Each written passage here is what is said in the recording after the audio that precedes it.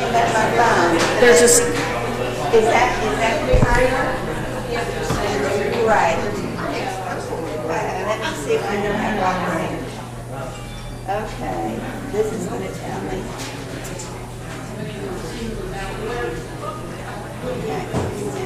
It's 2, 2, 1. 2, 2, 1. It's for each question. 2 minutes.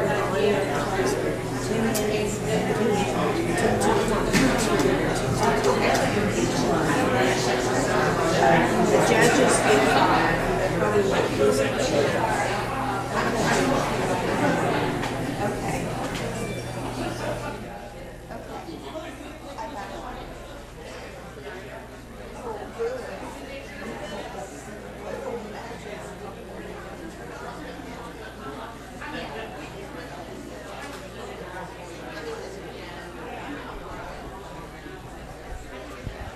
Good evening. Hopefully we're testing here and we're good on sound.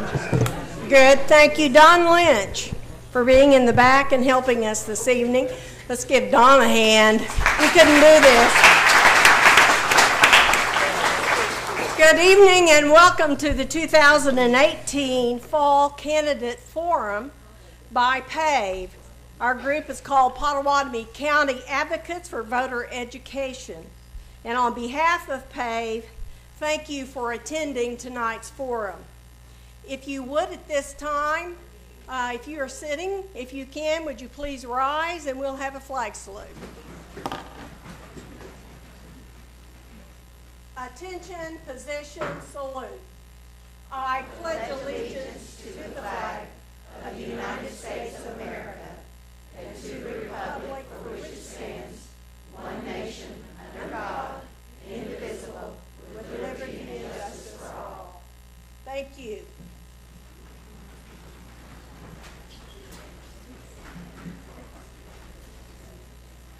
Tonight's forum is being live streamed on www.shawneeok.org/live and on cable channel 30.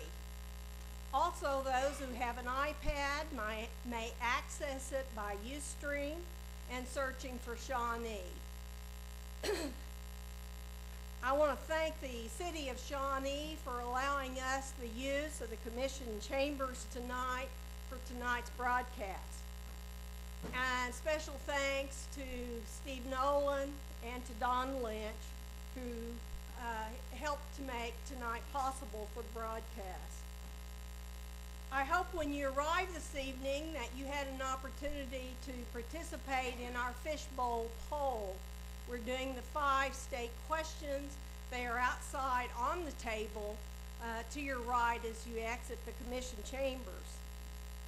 We'll take the results and count those tonight before the end of the forum, so we might have the results. You'll also notice on the table that we have the League of Women Voters Voter's Guide for 2018, copies there. Those are free. Please take those, and if you have organizations or groups that you'd like to share, you're welcome to take some of them as well. There are candidates this evening. Let me introduce first our PAVE members and volunteers who are here. Ronnie Sharp will be helping this evening also as a moderator. Ronnie?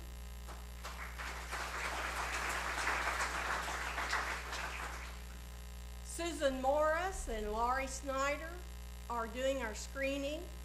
They check for duplications and relevance on our questions.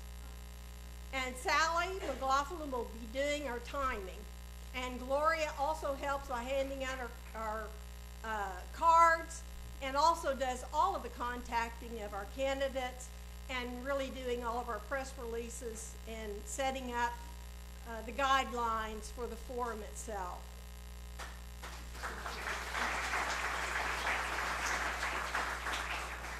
Gloria's worried because I think we had stated 1 minute on the responses, and we're actually tonight going to do a 2-minute opening, a 2-minute response on questions, and then a 1-minute closing. Oh, typically we do not allow any kind of candidate wear or materials inside the commission when we're in the process of doing our forums. But I think we failed to provide that information to our candidates. We want to go ahead and get started. We flipped a coin tonight for our House District 26 to begin with. And Dr. Terry Hopkins won the coin flip. And I'd like for Dr. Hopkins to come up. He is the Democrat running for House District 26. And our incumbent, Republican Dale Curbs, if Dale would come up. Please join me in welcoming these two candidates.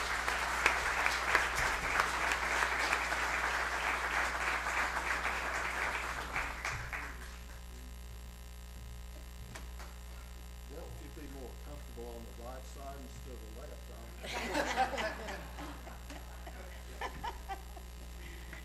Candidates may have questions directed to them individually, but also if they do have, we'll also direct that to the other candidate as well. Tonight, we really want to hear from candidates, and so we've kind of expanded a little bit on the time to allow that to happen. So, shall we begin? I'm ready to go. Dr. Hopkins, you won the coin flip. You may begin with a 2-minute opening. Well, thanks first to the members of PAVE for having this forum. It certainly is, gives us an opportunity to reach a lot of people in a short period of time. I think we did this once before, earlier, and it worked out real well. I'm a lifelong resident of Pot County. Most of it right here in District 26, with the exception of a couple of years World War II and a couple of years in early practice after I finished dental school. We've lived here. Margaret and I met at OBU, raised our family here. All of our kids, with the exception of Matt. Matt finally moved out, and he's living in Edmond now, so everybody's close. Grandkids live here, great-grandkids, so we are invested in Pot County and in District 26. A friend of mine a long time ago whose family set the standard for service in the state of Oklahoma, Judge Lloyd Henry, said service is the rent we pay for the space we occupy. Well, I have occupied space in Oklahoma for a long time, and I'm ready now to pay my rent. I want to do this. I want to serve. So I'm here to answer your questions. Thank you, Dr. Hopkins. Representative Curbs. Well, I'll echo Dr. Hopkins. We've been here before, and we're definitely very appreciative of PAVE for holding the second and final forum on there, so we definitely appreciate that. I've been in the community now since mid-90s. Have 2 children that go to public school here, both one in high school, one in junior high, I guess it would be, girls. I own a business. My philosophy is if they see a need, fill a need. I think that's one of those comedies that they have in the movies on that, but I mean, really is when we see a problem as folks in the state and around, we just need to get in there and get it done. So that's a lot of the reason I decided to run 2 years ago. We talked about it. I was asked. I was looking at the city council to get more involved. I sat on the planning commission during that time, and I was asked to go to the state level. I said, okay, let's do this. I'm a fighter for all of us. I want to make sure our voice is heard and continue to be heard. We had a challenging last session. We've come out on top of that. We are looking good at the state, and I want to continue that progress and make sure that we're doing what we're supposed to be doing in this state, and that's taking care of Oklahomans. each other one-on-one all across. And that means representing my district. With my district, that is my first priority, is the House District 26, making sure that our concerns are met and we take those headstrong, and then looking at it through an Oklahoma eye as well. So I'm excited to be here again this evening and to have this forum, and I'm ready to get with questions. Okay, let's begin. Dr. Hopkins, you're first. Pauls Valley, Sayre, and several other rural hospitals have closed or will close in coming months. Why are rural hospitals closing, and what can be done to stop this? Well, unfortunately, a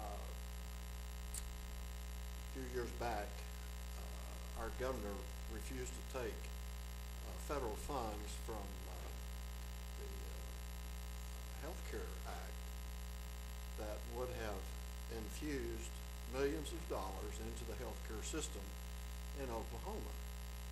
And it was refused because they said we couldn't afford it.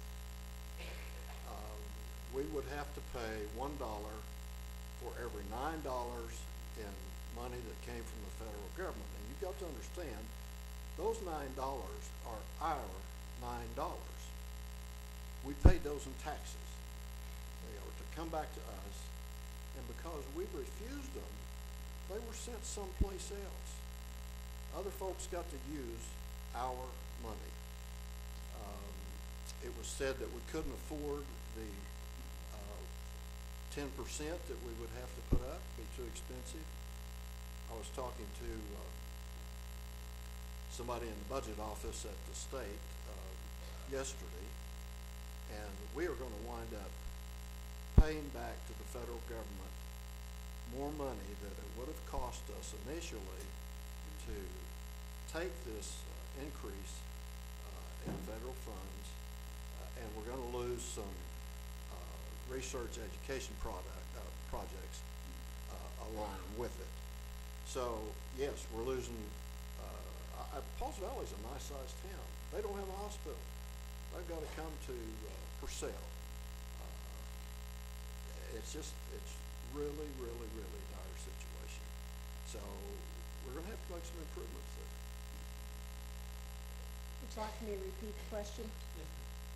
Pauls Valley, Sayre, and several other rural hospitals have closed or will close in coming months. Why are rural hospitals closing, and what can be done to stop this? Well, as it was stated, our governor did decline the $100 million price tag, which in turn was a $900 million back to the state. The problem is right now that we're facing is how would we be able to fund $900 million? We talk about that being our tax dollars going to the federal side. Let me explain that. When it goes up there, yes, we do get some of that back. The federal government, as we are speaking right now, is talking about doing away with that. And that is a subsidy, more or less, in that aspect to send to these hospitals that helps those hospitals and helps those places out. But if we continue to do handouts and not hand-ups, then what we would end up with is a potential billion-dollar bill that we as Oklahomans cannot afford. So we have to look at all aspects of those and start looking into that financial. What looks like that it may be a good idea in taking funding is not necessarily a good idea for the longevity and the whole of our state. So we have to look at those things going into those options that are available for us. Representative Curbs, this question is for you. Some of Oklahoma's veterans' homes have been shown to provide lax or poor care. As a legislator, how will you improve care for veterans? Well, thank you. We have already started in on the auditing and process working with the VA because we understand the veteran system is a flawed system. When I was up there for these last 2 years, we were already talking that discussion. We have a situation right now with the hospital over in Tallahassee that's dealing with, or Tallahena, sorry, that's dealing with those exact situations. Their problem in that particular situation is they cannot get qualified staff to drive out into the middle of nowhere. So hard decisions have to be made. Moving these hospitals to more towns the size of Shawnee or even larger to get the qualified staff that we need in these rural facilities, including the VA and the rural hospitals, getting these into the facilities so that we can get the quality care that everybody deserves. Thank you, Representative Curbs. Dr. Hopkins, would you like to respond to this question? Well, I'm operating at a disadvantage here because I don't have some of the information that Representative Curbs has in knowing the percentage of funding of these facilities of state funds and federal funds. I know the federal government is struggling to adequately fund the VA hospitals to bring them up to par. It's not just in Oklahoma, it's nationwide, that we're substandard in dealing with our veterans and their health care. There are long waiting lines for folks to get in for basic care. So this is something I'd have to look into, get educated, and see what we can do in the state to get the federal government to do what they should do, and then we'll take our part. Dr. Hopkins, do you support the state contracting with private prisons? Why or why not? No, I don't. And I know that's probably a very simple answer to a complex question. We got started down this road some time ago. Anytime you contract state needs with private industry is in there to make a profit. And so we're paying more for their services than we could if we did it ourselves. But I think at this point we've let our state facilities deteriorate to the point that it'd be difficult for us to assume all of that responsibility. One of my things in running for House District 26 is to see if we can't make more sensible sentencing of lawbreakers, not put everybody in prison that doesn't need to be there. The marijuana passage is going to alleviate that some, because it's gone to a misdemeanor from a felony, and the sentencing is going to be different than it has been in the past. But not all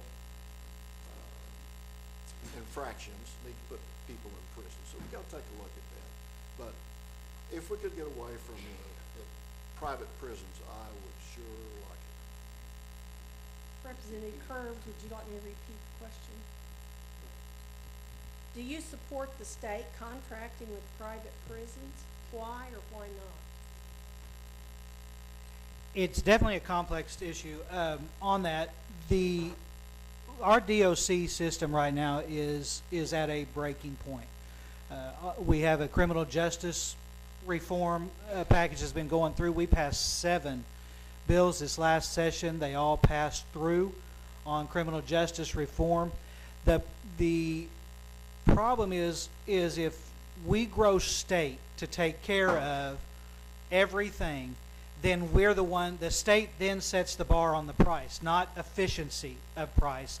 They set that bar on that price, whatever that bar may be, because they're the single provider.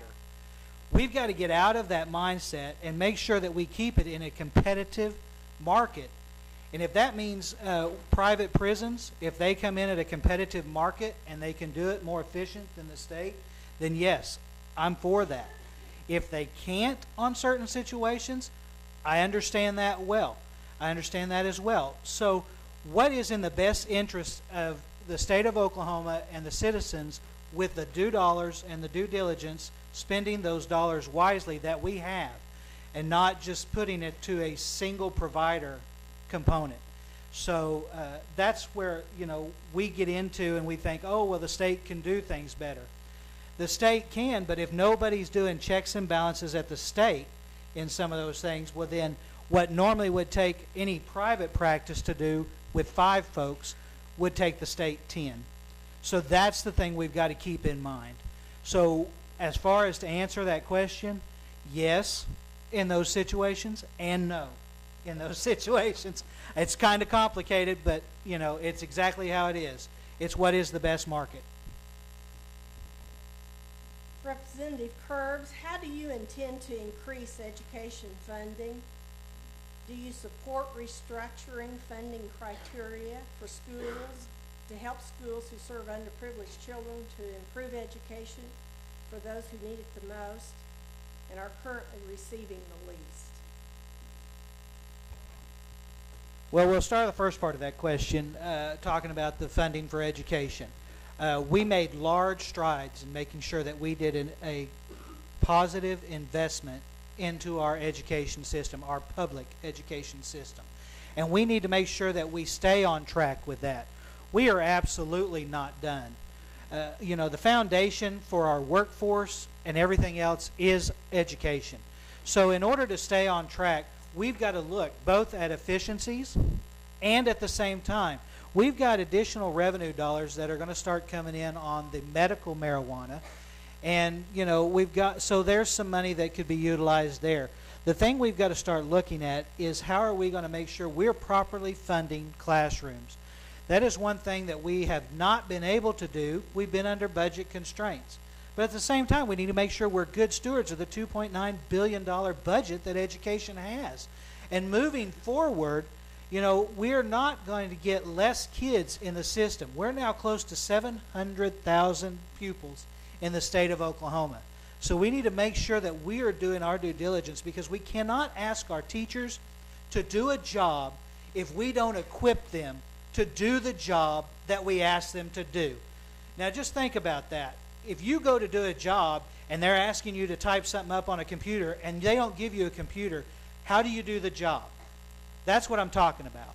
So we got to make sure that we are not only having the best qualified folks in the classroom, getting away from these emergency certified folks and getting certified teachers back in there. We also have to make sure that they have the tools that needs to be done to do that.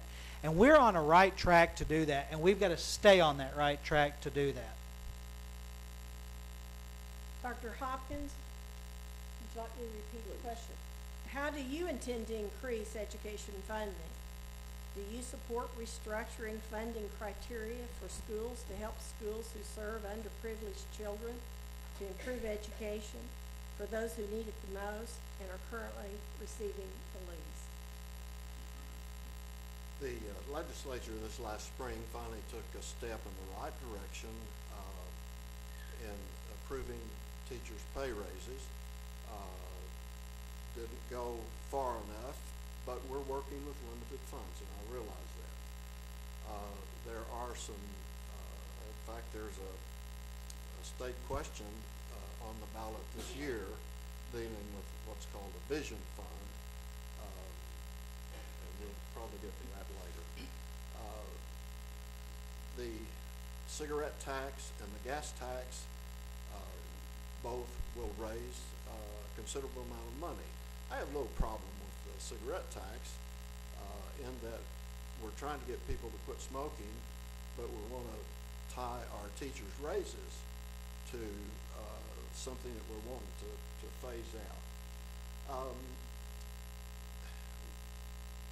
You're dealing with special needs children. You're getting into the area of teachers who are qualified to do those, to meet those special needs. We have to have teachers trained, and mostly in the state. I've got a granddaughter that's going into education, and my hope is that by the time she graduates, we can keep her here. I'd hate for her to have to leave. But the special needs kids are going to have special attention. You can't put 30 kids in a room and one teacher and expect them to meet all their needs. Our next question, and this will go to Dr. Hopkins. Oklahoma continues to perform in the top 10 states for the worst outcomes in child abuse, domestic abuse, divorce, overall health, uninsured citizens, poverty, and other social problems. How do you feel about those statistics, and are you willing to do what's necessary to reverse these trends? Well, I think those statistics stink. I am proud to be in Oklahoma. Like I say, I've lived here all my life. We haven't always been a leader in the worst categories. We've had excellent education system. We've had healthy folks. We've had families that stay together. This is not a single. It's not a simple answer to a single problem. It's going to take time. Education is the big mover in this area. Folks are going to have to be educated to learn how to eat properly, to learn how to exercise properly, to keep their bodies healthy, to learn how to sleep properly, quit smoking.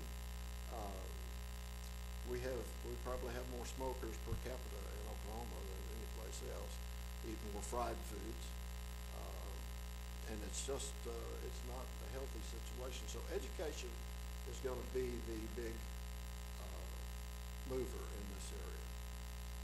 Thank you. Representative Curbs, can I repeat the question? I think thank you. We talk about those top 10 numbers on there.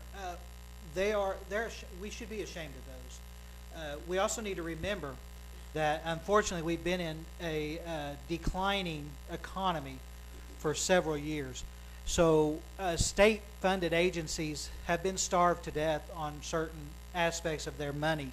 And as far as being the agencies cutting, those are done at the agency head. We try now to, as a legislative body, are getting control of those, but you need to understand how state, which I didn't 2 years ago.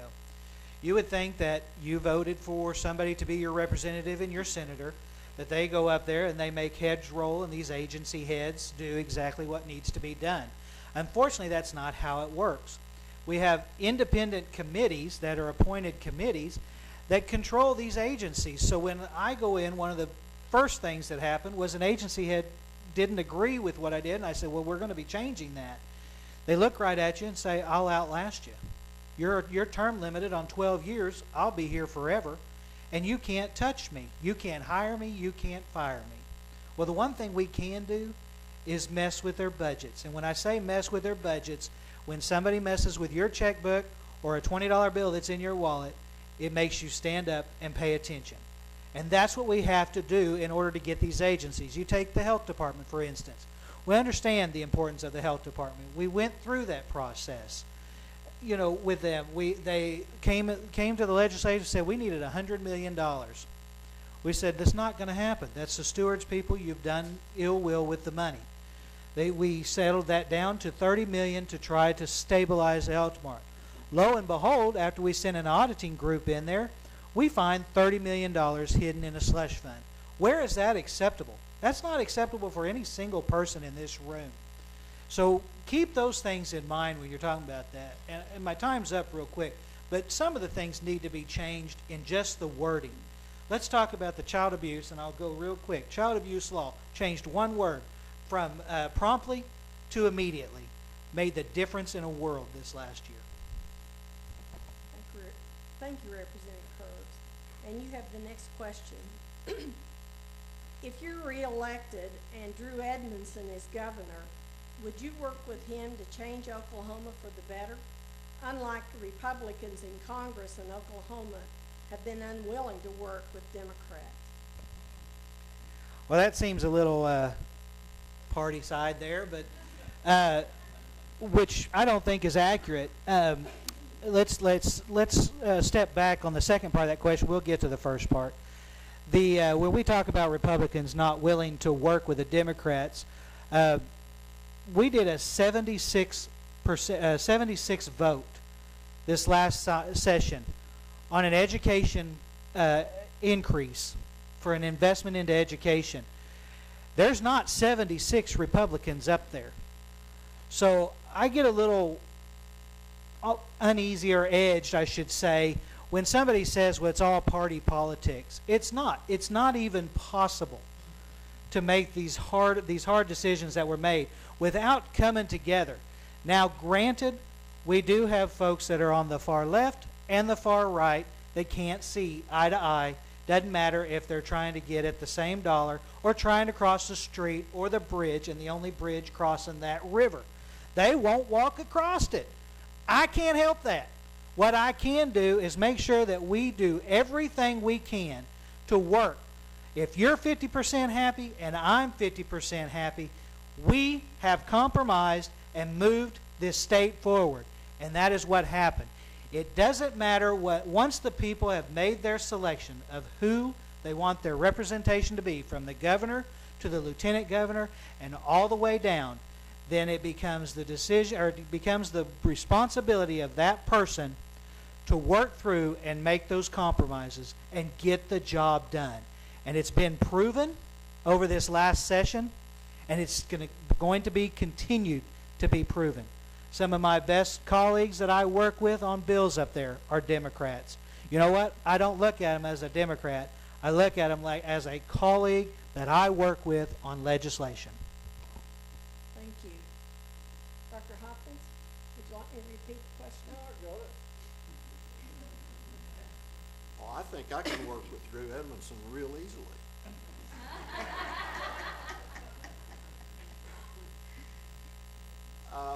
I applaud the legislature for the almost impossible vote that they got this last session to pass the funding for the teachers. 75% is just out of line. Like I said in the forum before, when we passed that, it sounded like a good deal because we were trying to keep them paying so many taxes, but it just is not workable. I think practically, not just in our state, but in our national politics, Democrats and Republicans have become very, very polarized. And there are instances, I think, when they reach across the aisle, and when they do, they can get things done. But that is the single most important thing that we have got to do, is start talking to each other, working for the good of the district, working for the good of the state, and we can swing this around. And it's not gonna come immediately. It will take a while. Democrats and Republicans can talk. Herb and I smile at each other every time we see each other. So there you go. There you go. Okay, Dr. Hopkins, this question's for you. Many people who become involved in the criminal justice system find themselves saddled with excessive fees, fines, and costs that often present barriers that delve them deeper into the system. The dynamic disproportionality is altered or affects the poor. How would you stop the debtor prisons? Well, one of the things that's going to go a long ways is the reworking our sentencing structure so that people who have no business being in prison are not there. Now, that doesn't mean that they go scot-free and they aren't punished for what they do, but they just don't have to be in prison to do it. The fees and fines that are added on mostly affect the lower income people, and they get in a downward spiral that they just absolutely cannot get out of. Not a simple answer to this question. Chris Steele has worked diligently at this, and we're making strides at it. But it's going to take more than just a short-term, simple answer to get it corrected. Thank you. Representative Kurth, may I repeat the question? I'm good. The criminal justice reform system, as we're moving through from State Question 780 and 781, like I said earlier, we passed 7 bills in the legislative body this last session. One of those was Senate Bill 689. Had a component in there that talks specifically about debtor prison, those aspects. It does not help for us to continue to rack up fines and fines and fines and expect them to become a member of society when we want to lock them up because they owe us a bill. But we've got to get out of that mindset, and you've heard me say it before, is we have got to get out of the mindset and lock people up we are afraid of, not that we are mad at. Because if we were locking people up we were mad at, half of this room would be locked up by the other side of this room. We all know it. And so we have got to get out of that and start looking at that. And we are moving in that direction with the state's coffers starting to fill up, and we're seeing the reinvestment into education, looking at reinvestment into our agencies. We're coming out of that recession. We've got to be due diligence with the dollars we have on hand. We are one of the top 5 states in fiscal management. And the reason is because we don't hand out IOUs or run a deficit in this state. So as we continue to go through that, we have to deal with the money on hand and make sure we're doing the due diligence in that. And that goes all the way through from our education to our criminal justice reform to our health care and just on down that line. Thank you. Representative Curbs, this question is directed specifically to you. Set the record straight. Did you say that teachers should pay for classroom supplies out of their new raises? Well, the simple answer to that be no. There is a Facebook posting was also done on with a reverend out of Bethel, and when I've met with the hundreds of teachers that came up there, too many so much for my office that we actually got a conference room to meet with several of them at a time. What I said was what we have on hand as far as the 1010XX was a bill to pass that gave the teachers a pay raise, and it had $20 million into classroom funding. Now, I've been in the school system. I worked in the school system. I have seen, there is no doubt in my mind, when teachers were in my office telling me the amount of money they spend in their classrooms. I can tell you because I've done it myself with my sister-in-law's classroom. So when I made the statement of the only avenue we had was the pay raise, what I said is I understand you will not stop spending money on your classroom because teachers don't stop. They continue to make sure they are meeting the services and the needs of those kids in the classroom. So the only way that I could give them any kind of reward or aspect, which long overdue, was through their pay raise. What they do with their pay raise is obviously their option and their choice to do. Now it was put out on Facebook, which everybody's really tough on Facebook till you meet them face to face. But the reverend that put the posting out there, I reached out to him, called him, just visited with him, and he actually went in his Facebook posting, and not only did he change the actual Facebook's posting after he visited with me, I did not ask him to do that. He also said I was an honorable man and very well. He respected that conversation very well. So I have no problem clarifying that and getting that out there. Thank you. Dr. Hopkins, how would you increase state revenue with fees, income taxes, fines? If yes, why? Or if not, why not?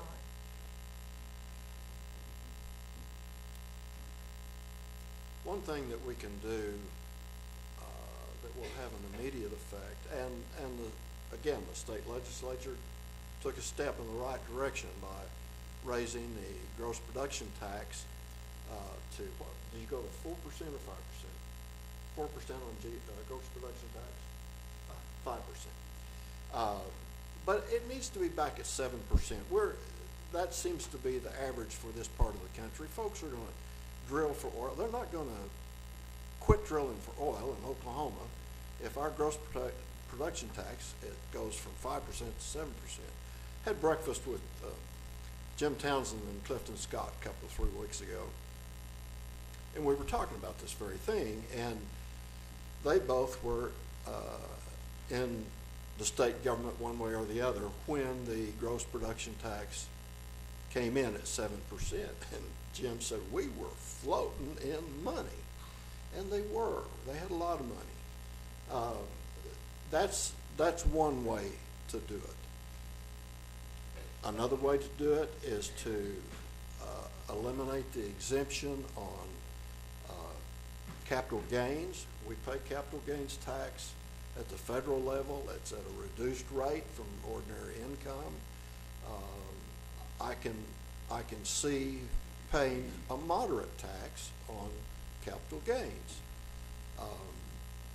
The tax on gasoline and cigarettes is a regressive tax, and I wish we didn't have to do that. I really do.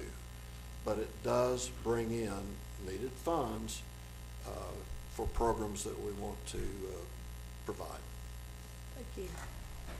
Representative Curbs, how would you increase state revenue? With fees, income taxes, fines? If yes, why? And if not, why not? Well, I think we did a pretty good job on coming up with a compromise to make an investment into our education system. Some misnomers that I want to get out there. GPT. GPT is not paid by the oil industry. It's paid by the landowner under royalty fees. So it's a tax. So keep that in mind when we talk about GPT. That could be your neighbor sitting right there. You're wanting to hit them just because they found oil or natural gas underneath their property. So let's think about that. Next, we talk about capital gains. Capital gains, I'm gonna do a little experiment, and I'm gonna need some audience participation with a show of hands, and keep your hands up.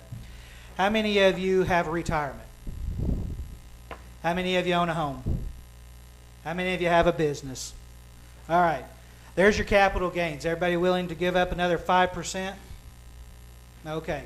There we thought. Exactly. That's what capital gains is. So you need to think about those things before we do it. That is another tax on your hard end. If you, as a farmer, if you have a cow, she gets pregnant, guess what? You have a capital gains. You buy a house, right, or you buy a business building or commercial property because it was a good deal, and next year it's worth more money, guess what? It's capital gains. Your 401k, your retirement plan, you cash it out, get ready to do it, guess what? Capital gains.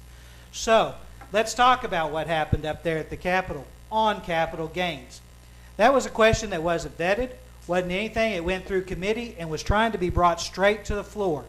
If we want legislation out there to be brought straight from the floor with not vetting numbers or anything else like that, then why do we even have a legislative body? That's the thing. We're out there to make sure that we are protecting every single person on some of the craziness that happened at the Capitol.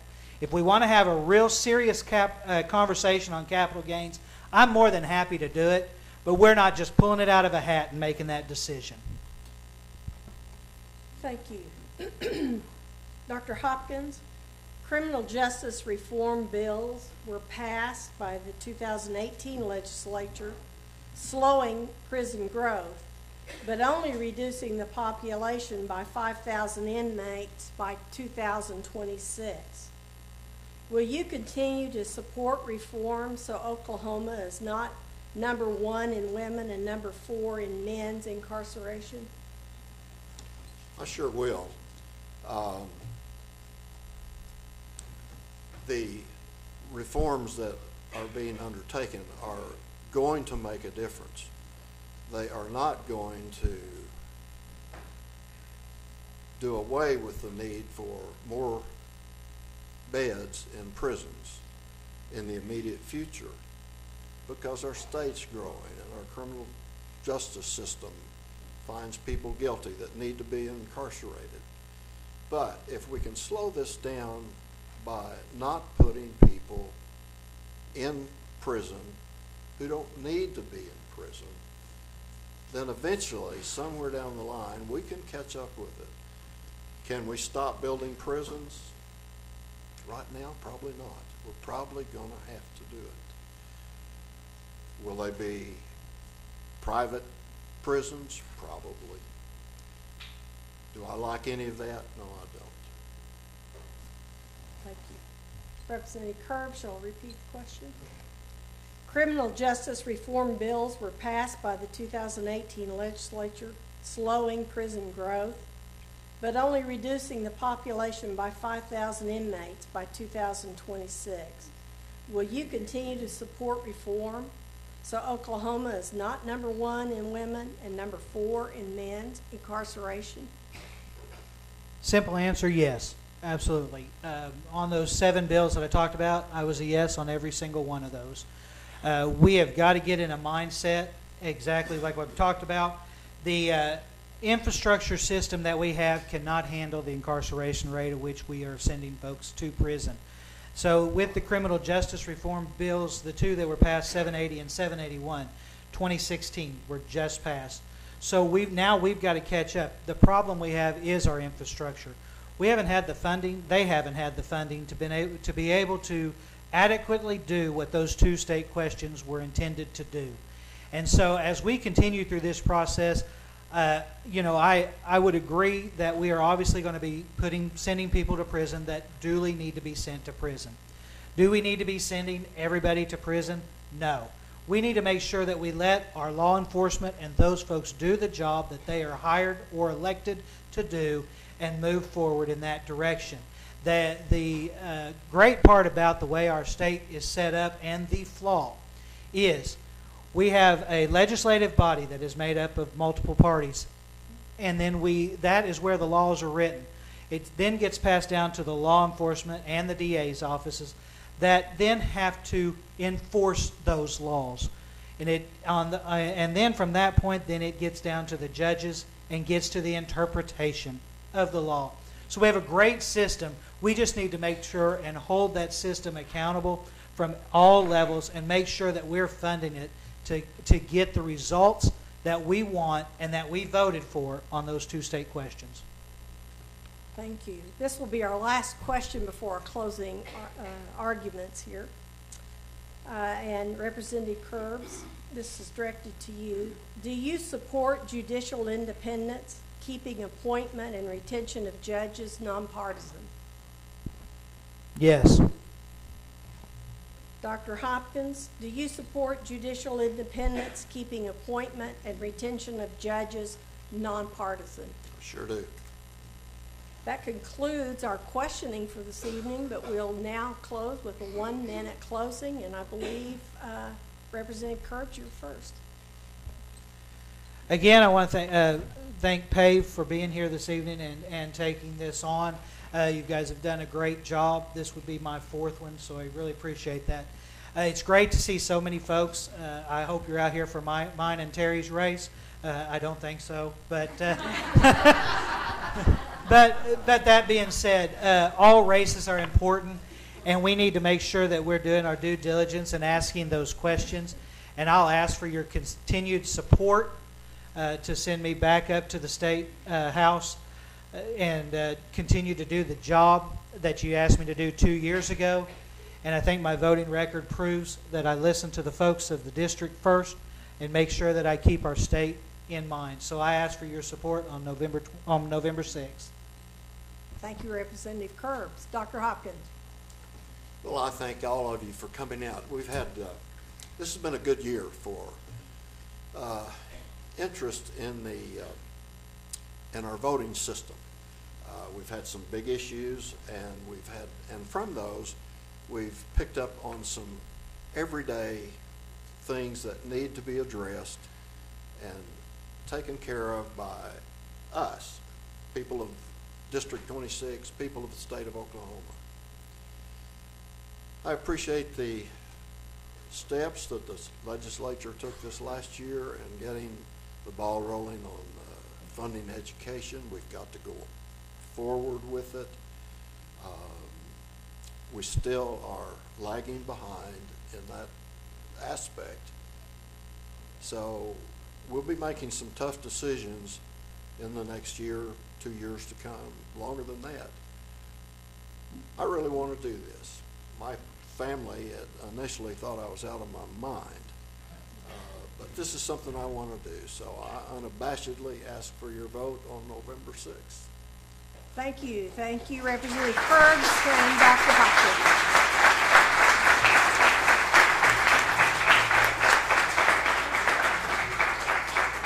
Thank you very much. Appreciate it.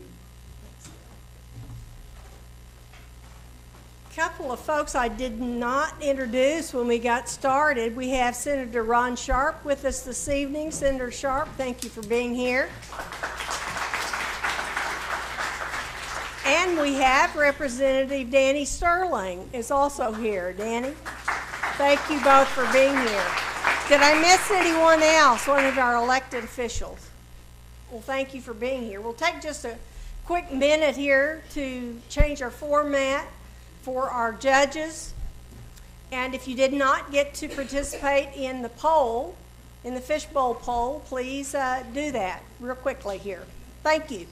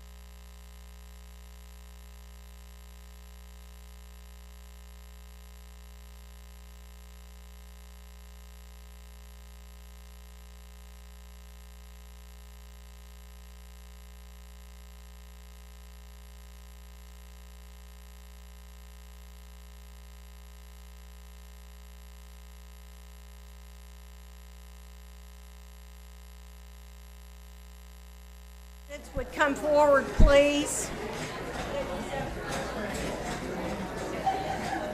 Tracy McDaniel and Kelly McCullough. We'll get started.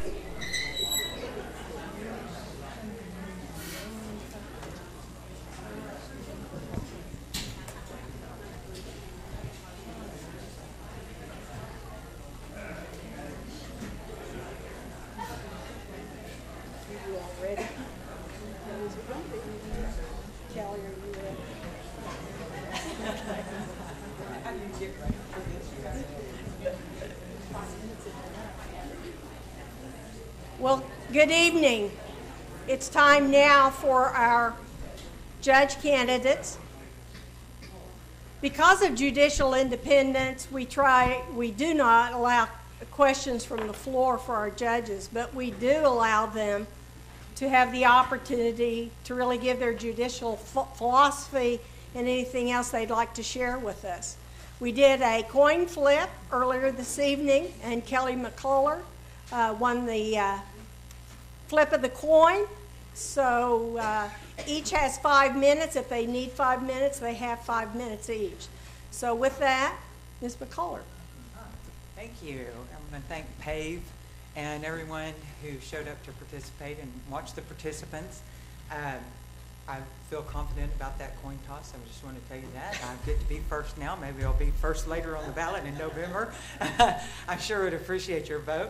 I am Kelly McCullough. I was born and raised here in Shawnee, Oklahoma. I have extensive family and friends here, aunts, uncles, and cousins. And I was thinking today, I have grandchildren, but I also have great nieces and nephews. I was thinking, I'm a great aunt, and thank goodness for that.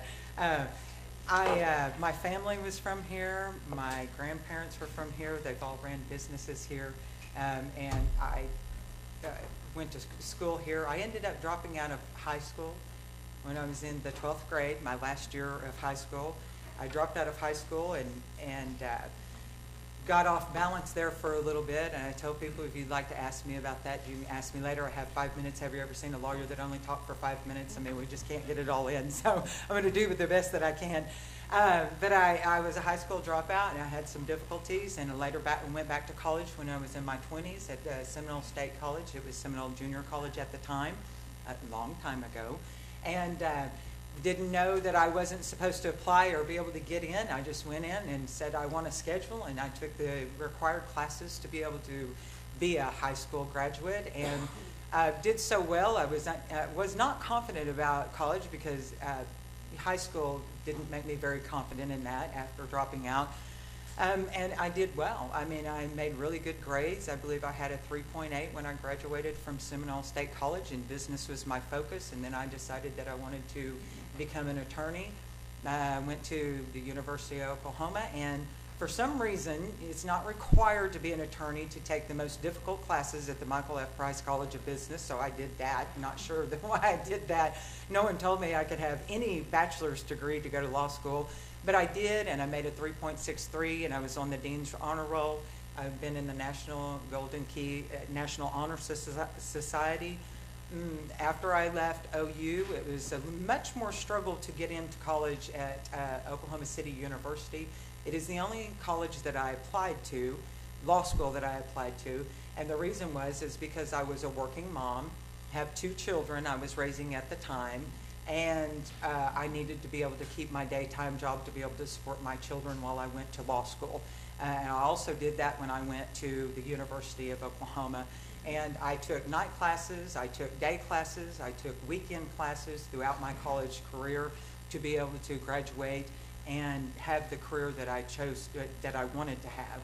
I was accepted to Oklahoma City University School of Law, which I am honored by and dumbfounded still sometimes these days.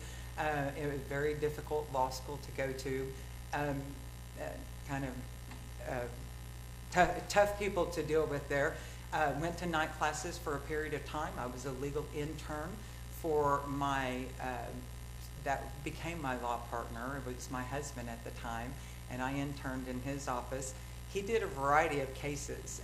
We did family law, criminal law. He had worked at OIDS, which is Oklahoma Indigent Defense System, and he had gotten extensive experience with the 10th Circuit Court of Appeals, Criminal Appeals, and the Supreme Court and briefing. And so he just threw me in there and told me to do it. And I was like, okay, I'll do it. I didn't know what I was getting myself into. I began practicing in federal and state courts. I am experienced in both courts, and I'm licensed to practice in the Western District and Eastern District of Oklahoma. I don't go to Northern District because it's too far, and I do enough as it is here in town. I also had federal and state court trial experience. My first trial was in federal court in the Western District of Oklahoma the year that I was sworn in as an attorney. I was co-chair with my partner at the time. It was a case that I had worked on for the whole entire time that I was a legal intern, and I had done the whole entire case with them, everything that you're supposed to do. My practice has been varied. I have done family law. I have done some criminal law. I have worked for this position to become a judge. I think a lot of lawyers would like to be a judge. I believe that I can bring fairness and partiality to the bench. My skills, experience are also what I bring to the bench. and just common sense that you have to have in private practice. And I believe that my practice has prepared me for that. And I'm asking for your vote for Kelly McCullough on November 6th. And thank you for your attention. I sure appreciate it. Thank you, Ms. McCullough. Ms. McDaniel? Thank you. We only have a short amount of time, so I'm probably going to talk really fast. I want to tell you a little bit about myself and about the steps that I've taken to prepare myself to be the next Associate District Judge for Pottowatomie County. I'm a product of Shawnee Public Schools. I am the daughter of retired educators, Gary and Marion Salvarak. My husband, Tim McDaniel, is in his 23rd year of teaching at Shawnee Middle School, and we have 3 children. Our oldest son, Garrett, is a senior in college. Our one and only daughter, Mackenzie, is a senior in high school, and our youngest son, Jace, is in 4th grade.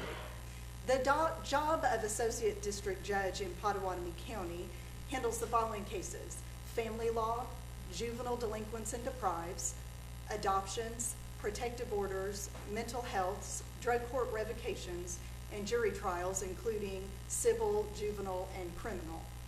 I've been licensed to practice law in the state of Oklahoma for 18 years. For the first 11 and a half years, I worked in a private practice where probably 70 to 75% of what I did was family law, juvenile law, and adoptions. I got to be pretty good at that. I also did real estate, wills and trusts, probates and guardianships, the types of things that you do in a general private practice. Now fast forward to 2011, Justice Combs was appointed to the Supreme Court of Oklahoma, and the governor appointed my law partner to be his partner. So I was now a solo practitioner, and at that point, I was a solo practitioner, and I had to decide what was I going to do at that point.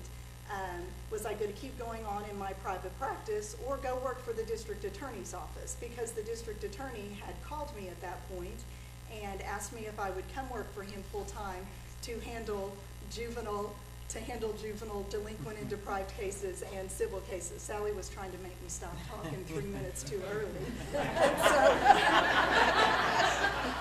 So I had to decide what I was going to do.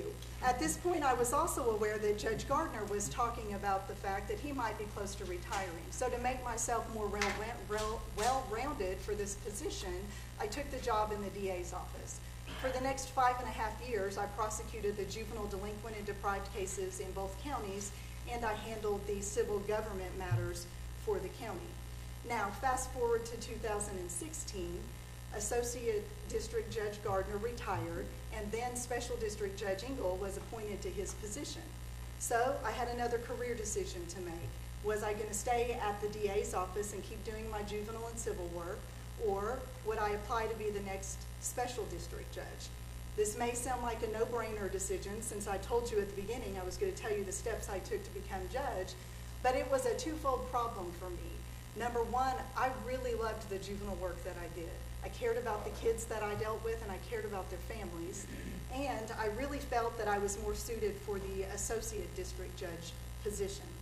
I ultimately decided to become the Special District Judge and was fortunate enough to be appointed to that position, which again prepares me for this Associate District Judge, not just because it gave me judicial experience, but the one area of law that I had not spent a lot of time in was criminal law.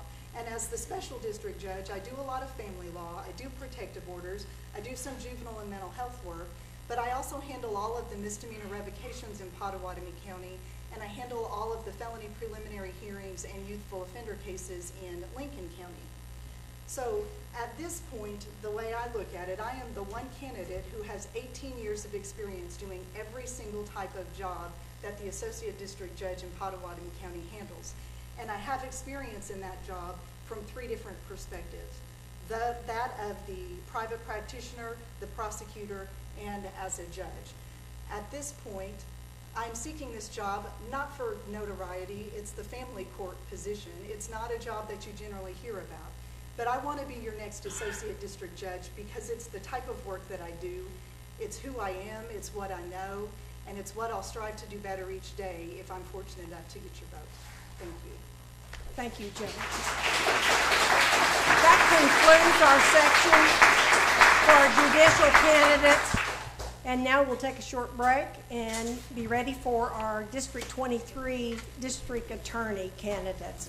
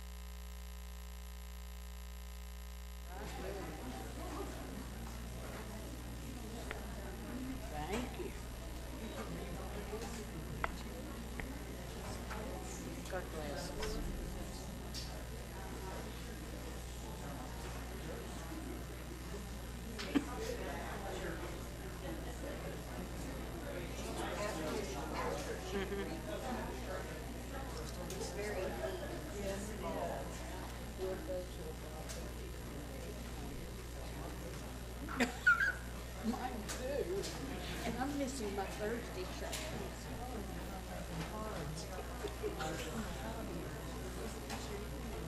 I can read those. I might get fired. This one. Thank you. I'm so glad she said something. Oh my God.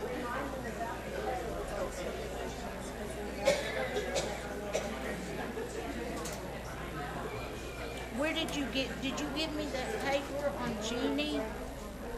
Jeannie, what did I do with it? Have you got it?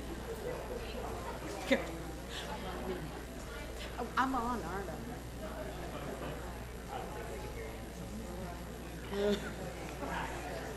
Yeah.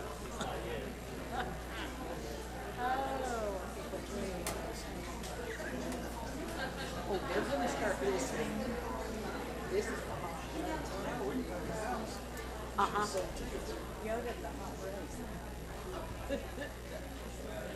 Okay.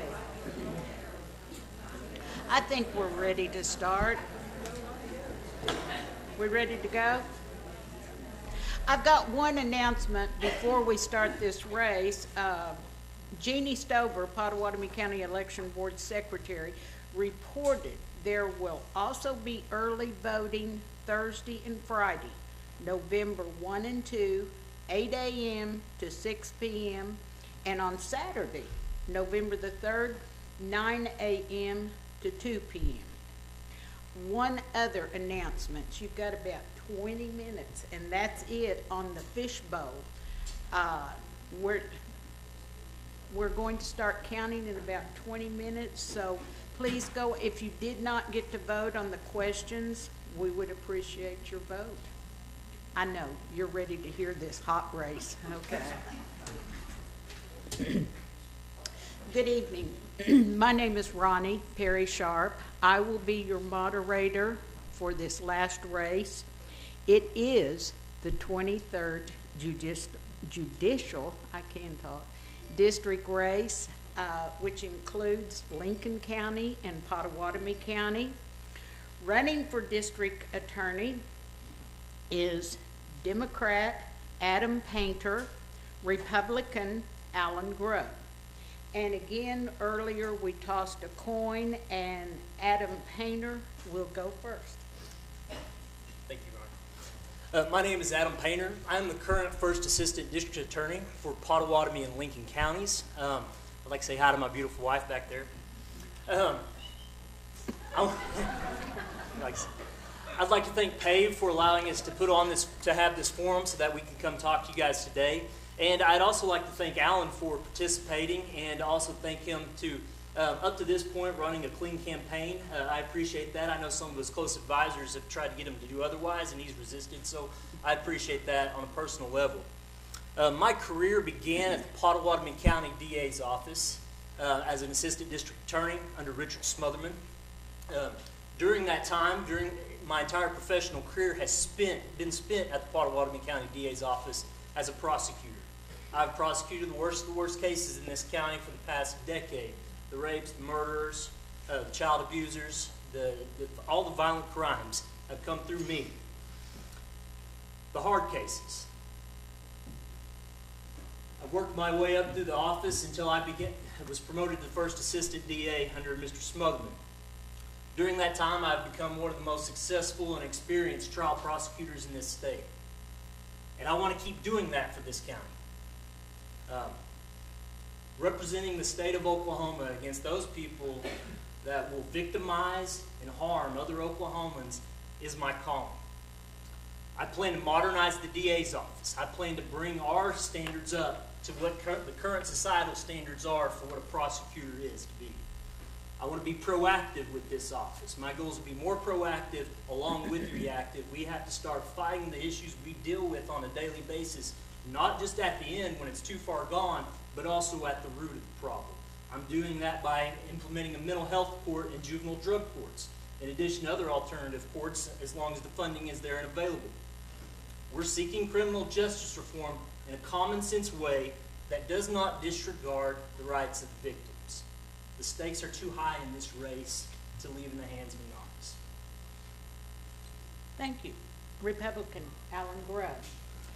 I want to thank PAVE for hosting this event and for everyone that took the time to come out of their busy schedules this evening. I also want to thank my wife and my kids for dealing with this campaign cycle. It's been long. I've been running a race since March when I thought Mr. Smotherman was going to be my opponent. I'm Alan Grubb, and I'm a Republican running for district attorney. I'm seeking this office because I care about my community, and I'm dedicated to reducing crime and increasing public safety in Pottowatomie and Lincoln County.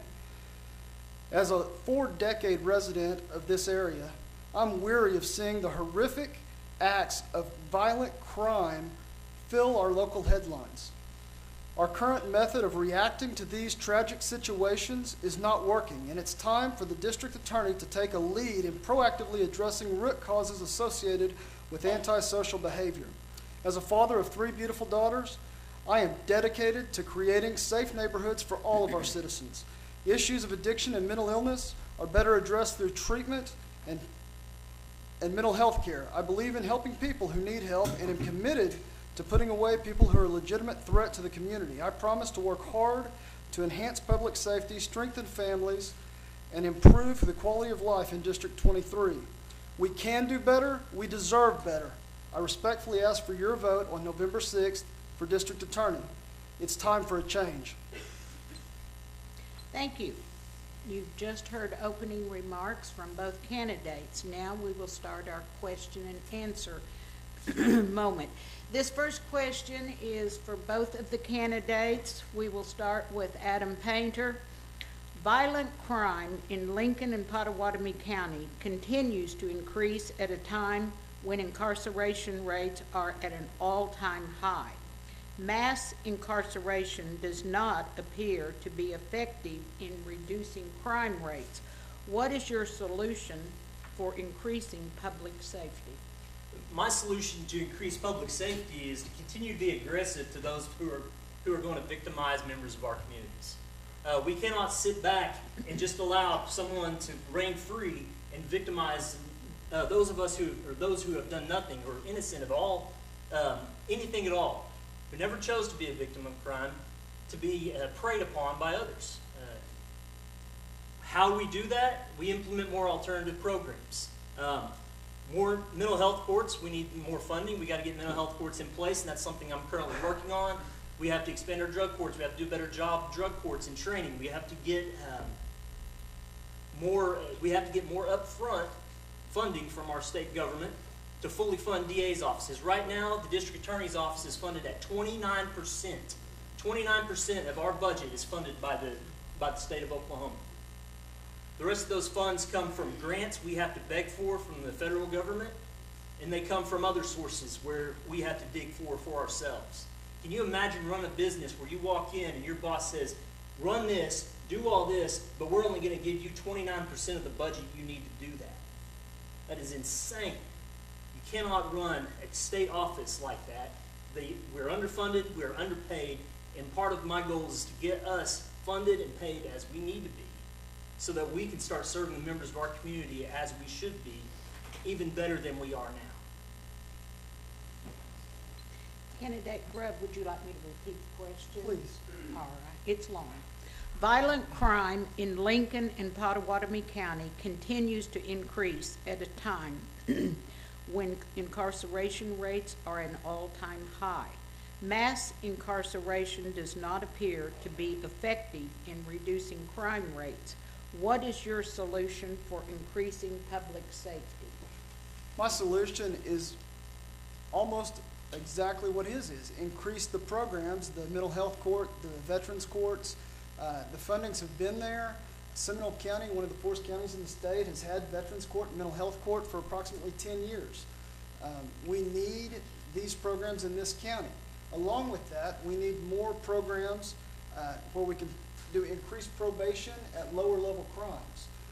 What I mean by that is deferred prosecution agreements so that we can monitor more closely and effectively people before they get into a serious drug habit. I would like to see the DA's office take the lead on involving community groups to help with supervision and probation, to help with trying to create mentor programs, to help with, for example, the veterans, whenever they come back and you have somebody that has issues, one of the programs there can be getting veterans jobs.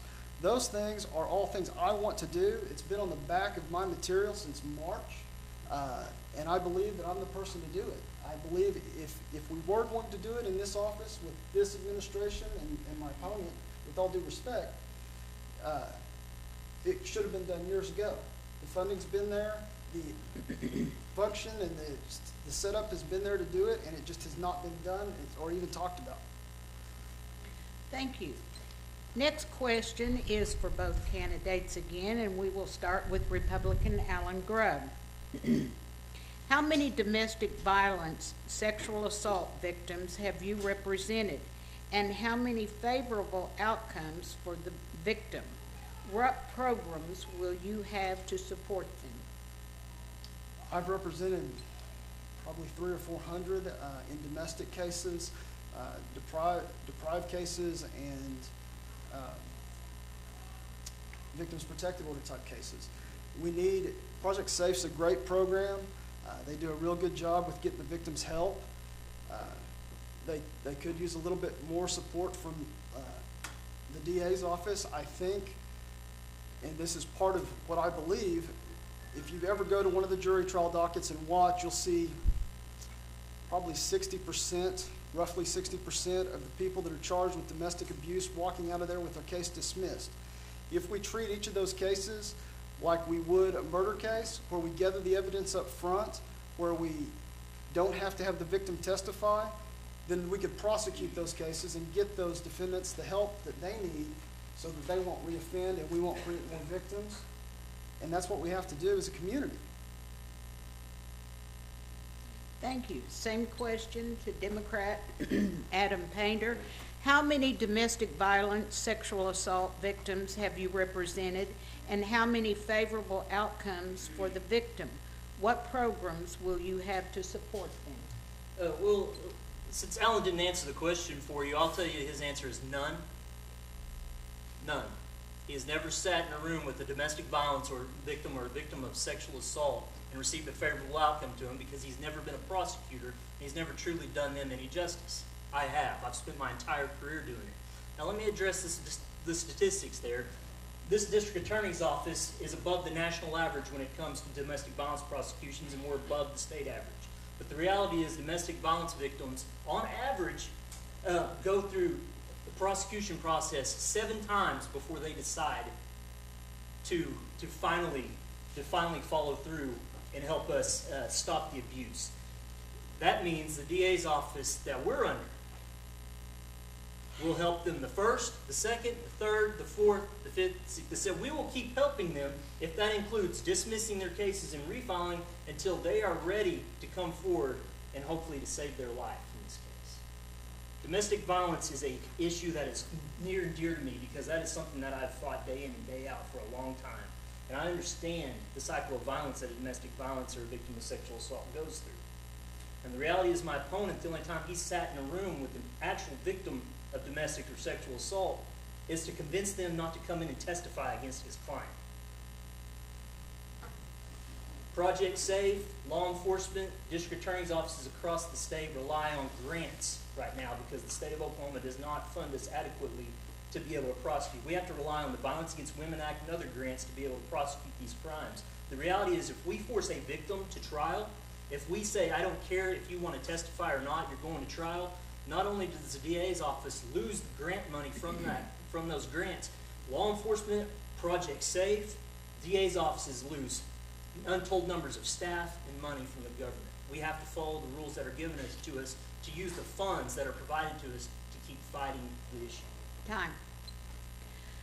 Our next question is for both candidates. This time we will start with Adam Painter.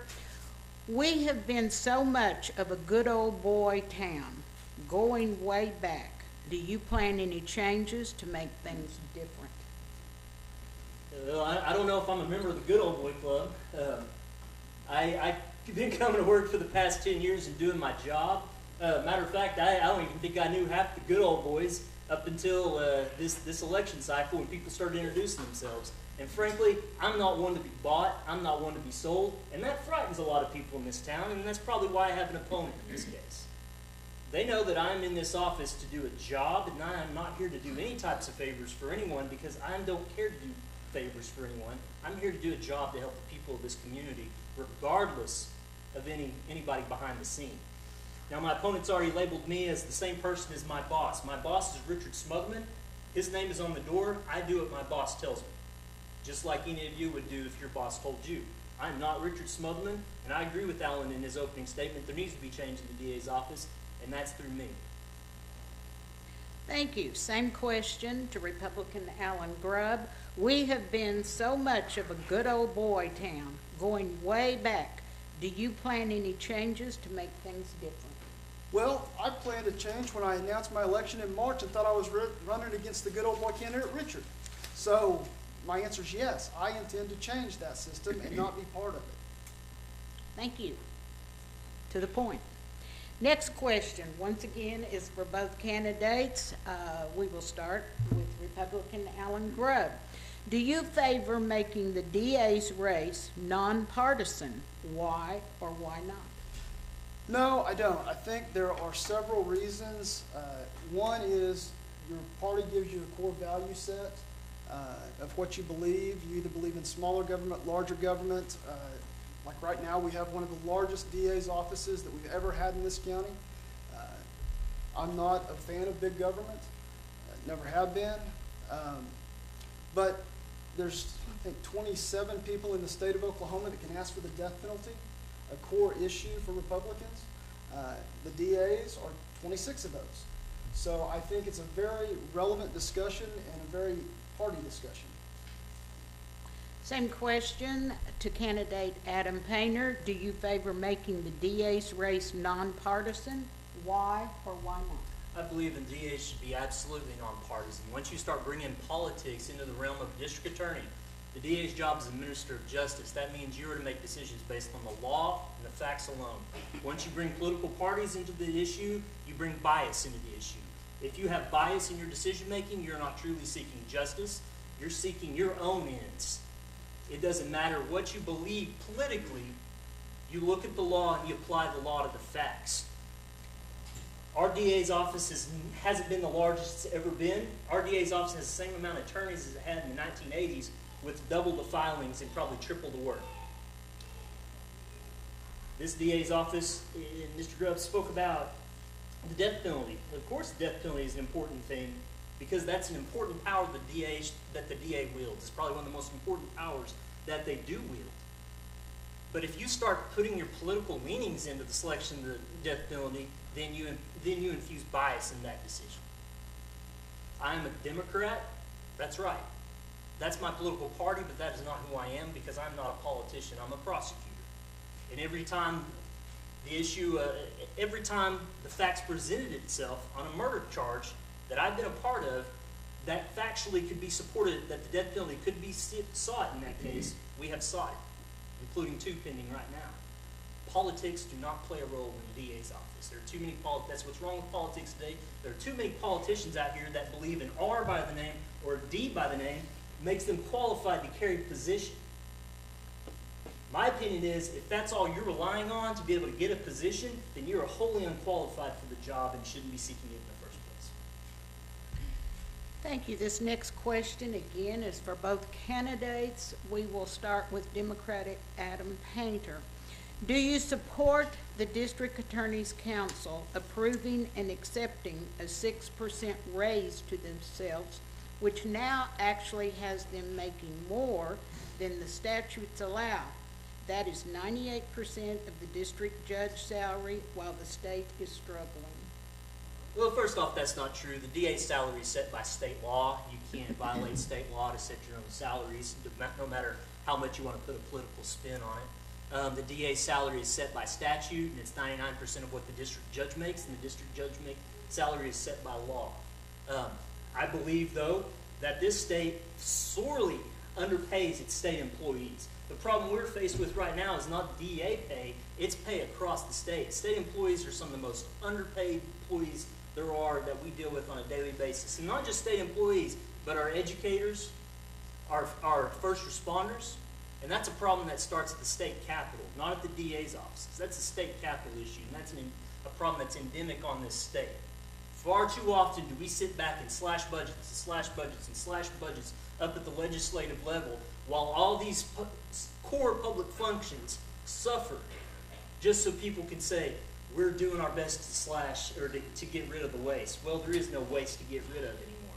I believe, though, that if there is extra money to pay people, that's money that should be going to the state employees, and that's something I would make sure that happens, because I would make sure, as first assistant, and I have made sure, and you can ask any employee at the DA's office, that we make sure your pay is raised whenever we have the funds to do it.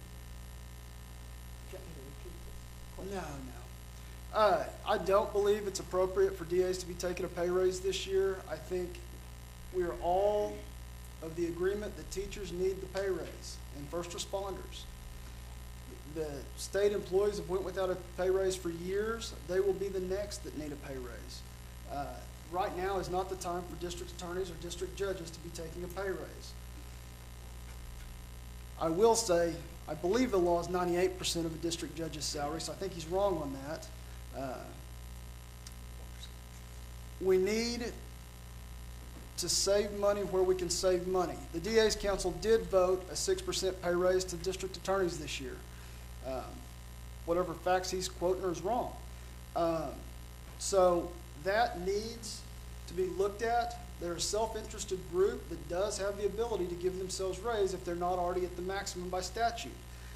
Since the justices and the judges did not take the pay raise, that will cause a legal problem because the district judge didn't take a pay raise, but they have a statutory limit. The DA can now make more than the judge.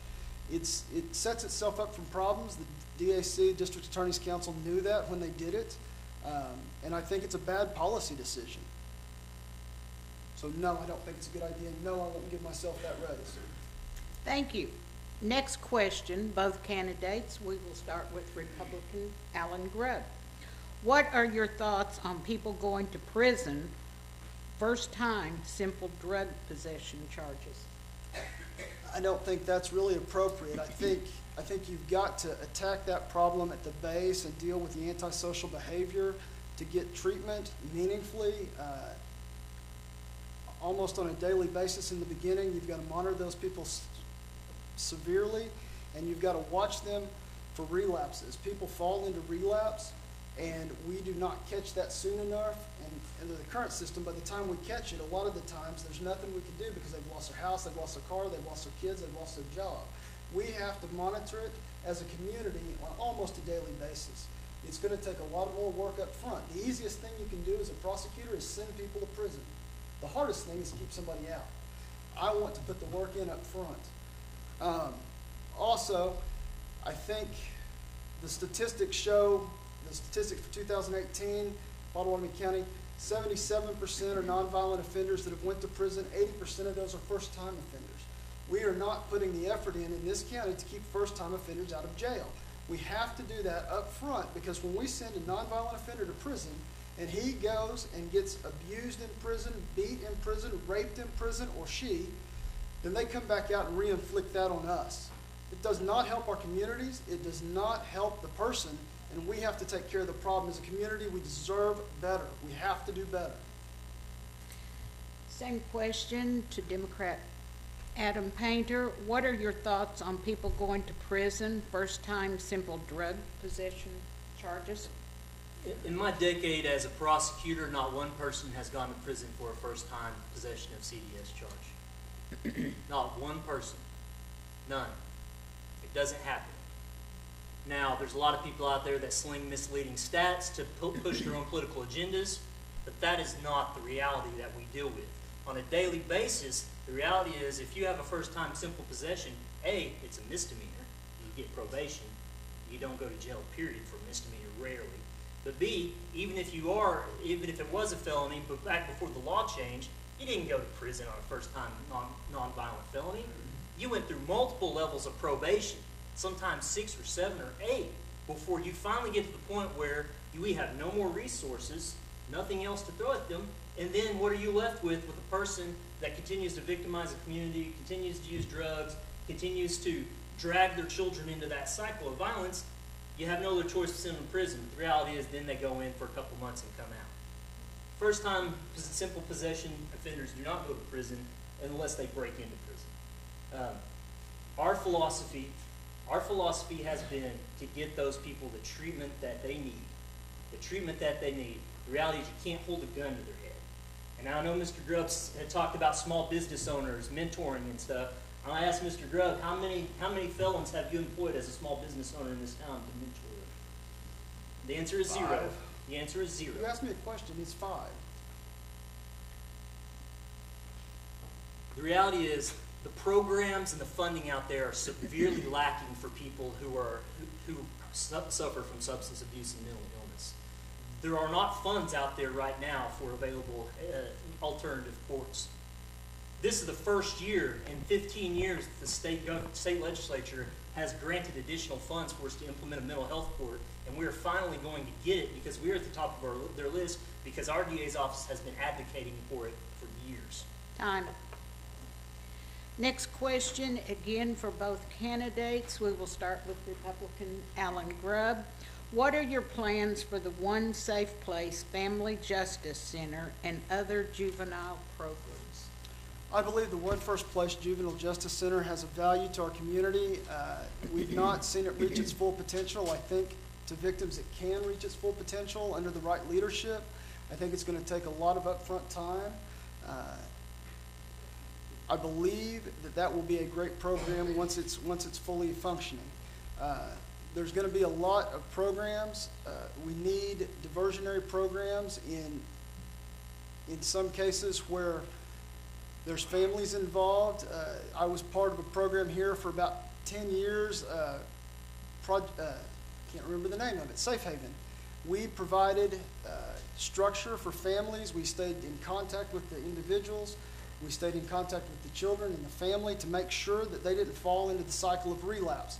That was a really good program for supporting and uplifting families in our community, and it got many on their feet to where they could become tax-paying, productive citizens. Again, a win for any of my programs is a day we keep people clean, out of jail, not harming our community, and keep them from being felons and make them pay taxes is a win. Those are wins. Every single day we achieve that result is a win, and that's my goal. Thank you. Same question to Democrat Adam Painter. What are your plans for the One Safe Place Family Justice Center and other juvenile programs? At the beginning of this race, my opponent told people that the FJC, the Family Justice Center, was the biggest waste of money we have in this community. I disagree with that statement. The Family Justice Center is a very core function of this community. I was in on it when it was just a dream of Richard Smotherman. We built it from the ground up. We've secured grant funding. We've secured buildings. We've secured employees. We built the thing from nothing, following no blueprint, because a rural family justice center is we're one of the first communities in the country to develop one. This is a facility that helps victims of rape. It helps victims of domestic violence. It helps victims of child abuse. And helps victims of child neglect. It is a victim-centered facility. It is not there for addicts to come wandering in for treatment. This is a center for victims to be used, to use. It steers them to the proper advocates, whether that's legal aid to help victims of domestic violence, and be able to alter child custody orders or get paternity established. It helps victims of rape. There's SANE nurses, sexual assault nurse examiners. They're there to do examinations for them on rape kits during investigations. It has a forensic interview center where forensic interviewers are able to interview children that are victims of abuse and neglect, get the proper type of interview techniques for police investigations or DHS child welfare investigations. We are at its infancy right now, and this is something that I'm passionate about because my expertise in my entire career has been child abuse and neglect. I'm an expert in child abuse, neglect, and abuse prosecutions. This is something that's very near and dear to me. We are going to grow the Family Justice Center because we're going to let it get it to its full potential, and we're not even scratching the surface yet. But it is going to be a shining example under my leadership for the entire country, for every rural community in this country to come in and look at and say, that's how it's done and that's what we want. Next question for both candidates. Democrat Adam Painter, what is your position on the death penalty? I kind of said that earlier. I'm for the death penalty. I'm not opposed to the death penalty. I believe in my 10 years here. Now again, the death penalty is ultimate. The DA's got the ultimate call in the case, and I'm not the district attorney, so I don't get to make the decisions. But I'm for the death penalty. I've been a part of 6 death penalty prosecutions. We have 2 pending right now. 2 weeks ago, we filed what's called a bill of particulars on a death penalty case in Lincoln County, seeking it on a terrible child abuse case, one of the worst I've seen in my career. I'm not anti-death penalty, but the death penalty has to be wielded responsibly, because ultimately it is state-sanctioned murder. And if you do not have a DA that's able to wield that power responsibly, you're going to have a tyrant on your hands. But even more than that, you can't just seek the death penalty on every murder case. There have to be things called aggravators present. Now, I remember at the beginning of this election, we actually sat down in a room with my opponent, and he said that we don't file enough death penalty cases. And when I said, how are you going to figure out what aggravators to file in these cases, he didn't even understand what an aggravator was. That is the most basic thing you should know as a prosecutor when filing the death penalty, is that you have to be able to prove beyond a reasonable doubt, not just the murder itself, but the presence beyond a reasonable doubt of one of 7 aggravators. And if you do not have those aggravators, no matter what your thoughts are on a murder, if you cannot prove those in a courtroom, you cannot file the death penalty. Thank you. Same question to Republican Alan Grubb. What is your position on the death penalty? My position is it needs to be used more. It needs to be used judiciously, but it needs to be used. It doesn't just need to be used in an election year. It needs to be used every day of the year. It needs to be used as a deterrent to stop the horrific crimes to children that are happening in our neighborhoods and cities and towns. That would be a great detractor from the child abuse that he ends up having to prosecute. I just am a firm believer that the death penalty is a deterrent, and I believe it needs to be used. And children victims are an aggravator. No, they're not, but we go ahead. Can't give rebuttal. I apologize. Sorry. Okay, next question for both candidates. We will start with Republican Alan Grubb. Since 780 and 781 are now law, what other ideas do you have or plan to implement if elected, since even meth sellers would be misdemeanors?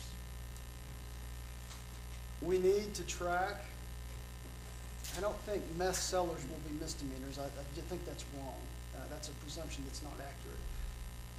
Whoever wrote that question I doesn't know. understand the law. I'm just reading from the... I understand. Meth sellers will not be misdemeanors.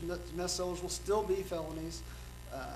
Marijuana could potentially be a misdemeanor now under the new law. We need to implement the new laws, figure out where we are with them, and follow them. We need to figure out a good way through probation to address the continuing problem of drug abuse and mental health issues by tracking the people and understanding their problems and getting them the help they need.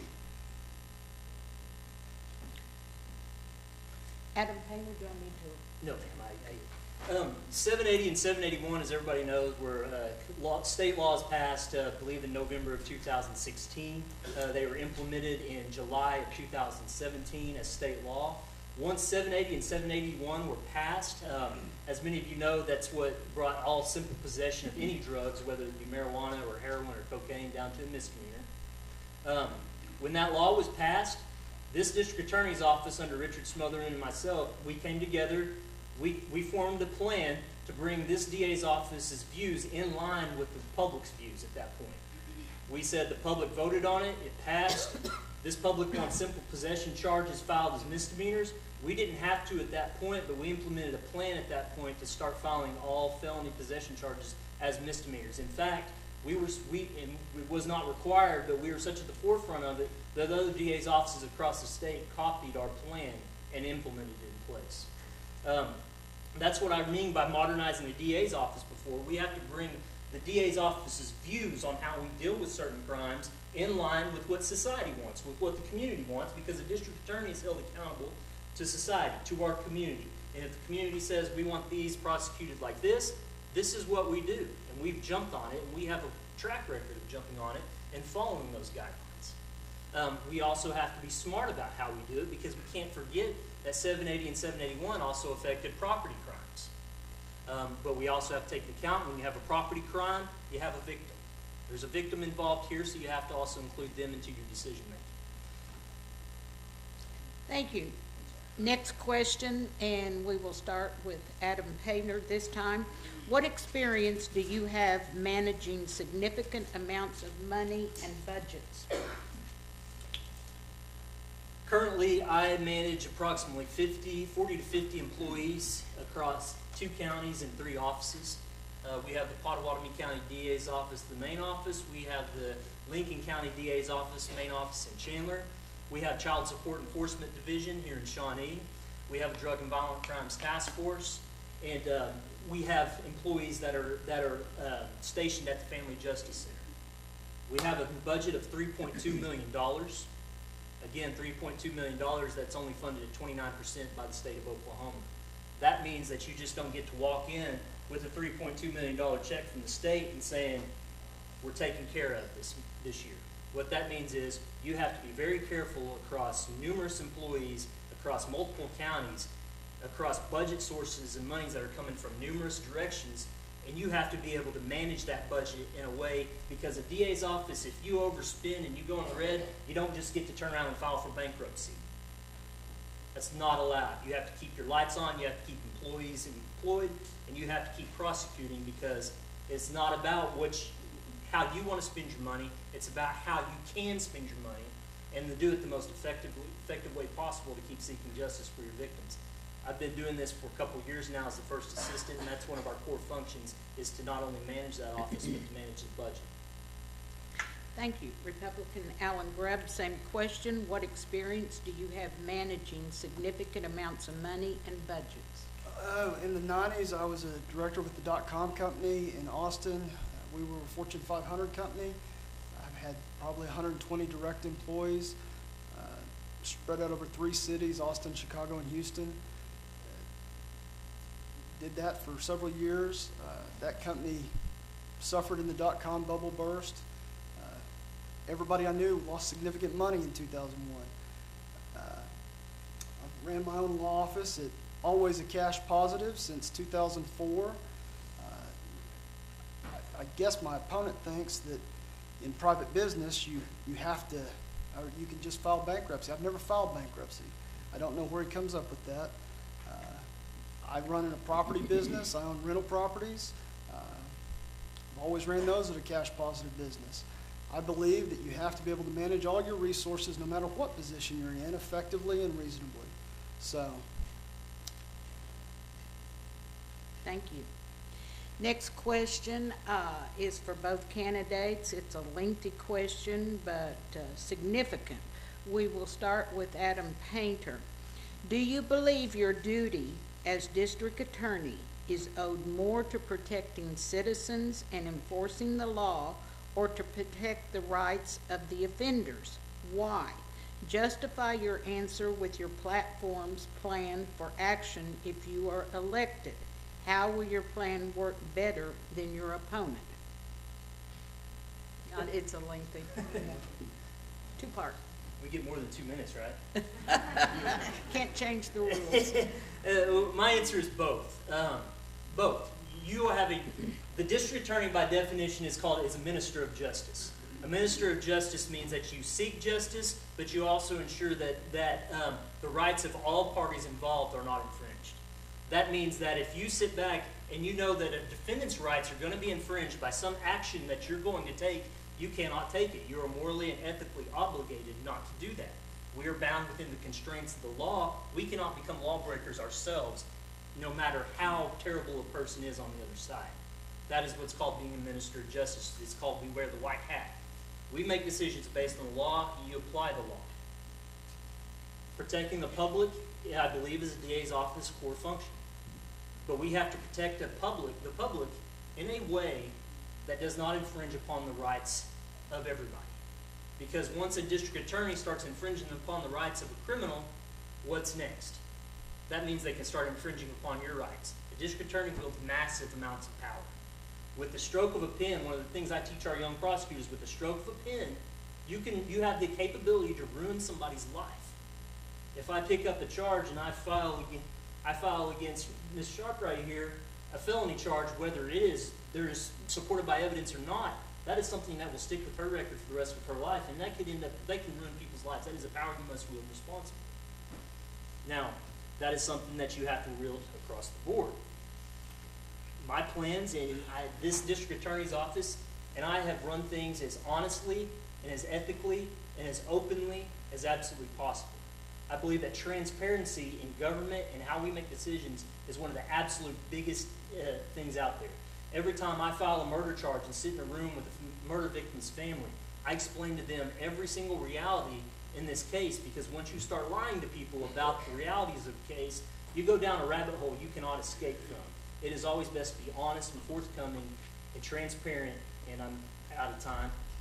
I could talk all night, I'm sorry. Let me Yeah, you need to repeat that. Yes, it's two-part. We'll hear from Republican Alan Grubb now. Do you believe your duty as district attorney is owed more to protecting citizens and enforcing the law, or to protect the rights of the offenders? Why?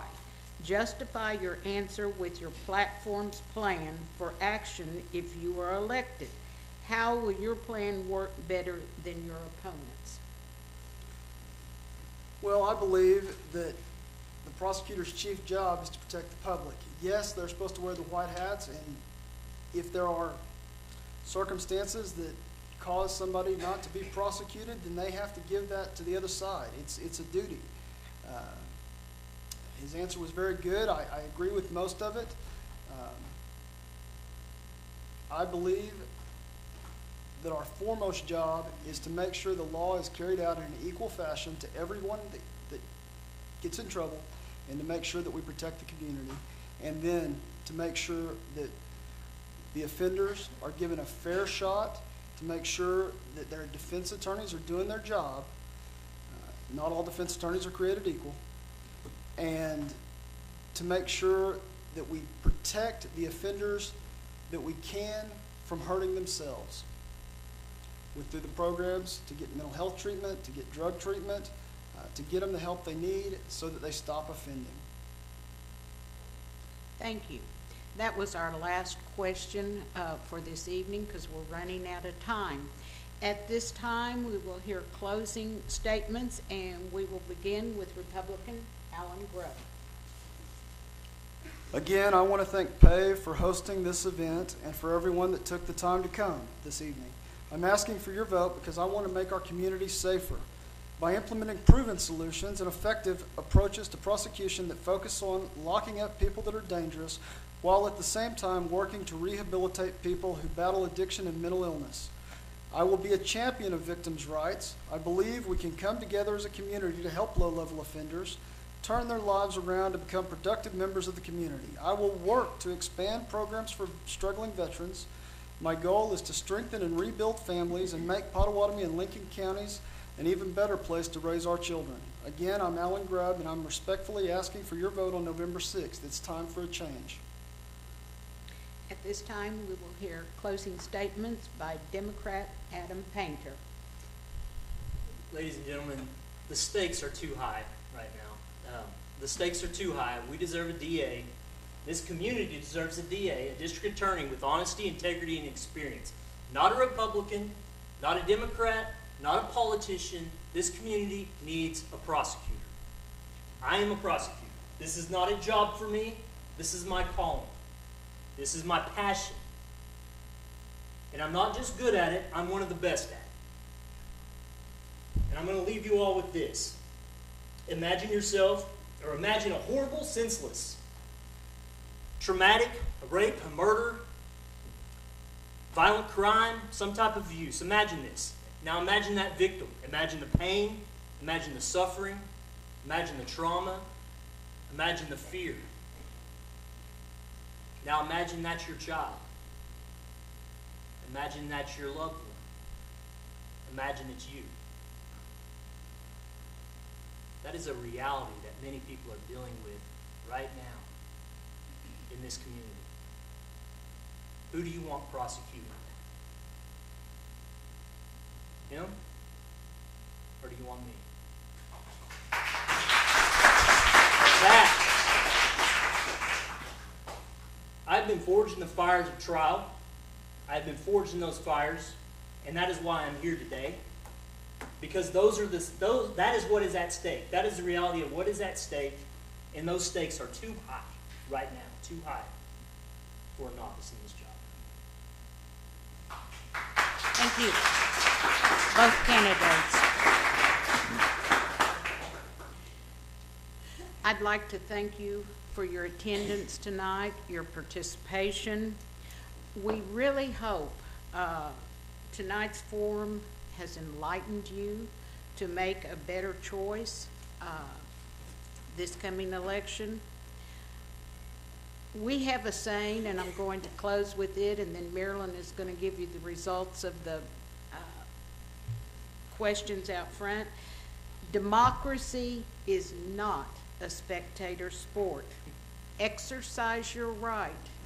Go out and vote come Tuesday, November the 6th. Thank you.